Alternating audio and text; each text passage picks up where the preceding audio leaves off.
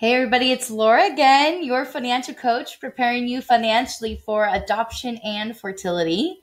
And I'm going to talk a little bit more about your money day guidelines because it's so vital as you are preparing on this journey. When you have your weekly money date, you're getting together, it's just the two of you, and you're using your notes throughout the week to be able to dissipate any contention that might be occurring about how your spouse is spending their money.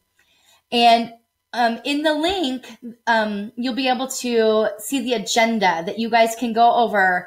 And because at first it might be a little uncomfortable and you're like, well, that's kind of a weird conversation that we need to have. But the agenda will help you know what to say and what you need to plan for during the week. And that agenda will talk about your meal planning so that you're not overspending on your food budget. That's huge. That is probably the number one place that I see my clients have major leakage. So if you are struggling with money going out the door, then definitely talk about that at the beginning of the week. If you need to do some meal planning, I have a couple of links. There's an email going out this month about different ways that you can save money on food. And if you haven't already signed up for that, you can do that as well. I'll show the link here just below. So definitely addressing your food issues this week and being able to say, okay, where's the money going? Let's do some meal planning. Make sure that's on the agenda.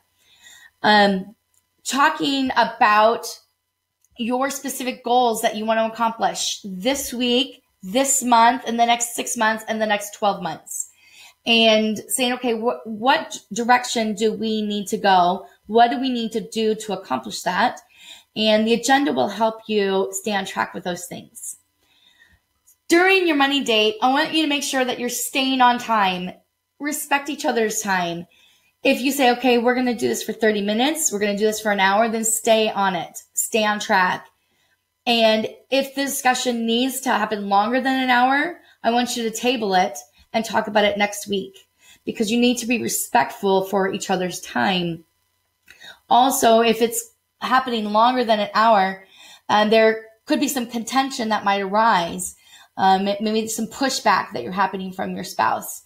And you need to step back and say, okay, why are we feeling this way? What are some things that we need to address?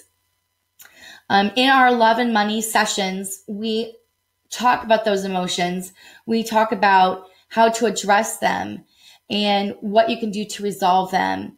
So if you are having that pushback, definitely make sure you schedule the love and money session. It's 5 weeks where we talk about the emotions, how to resolve the conflict. Also, during your money day, I want you to make sure that you're staying positive and recognizing the gratitude that you have for the spouse, focusing on the things that they do right.